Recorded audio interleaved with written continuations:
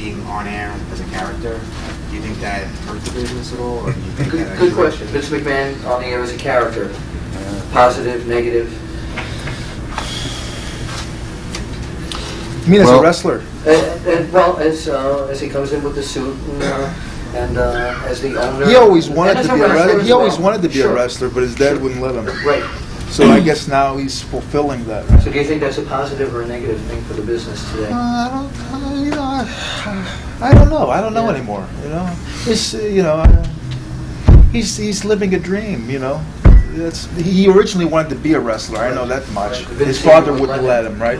So now he's so successful that he can insert himself in there and have a good time. So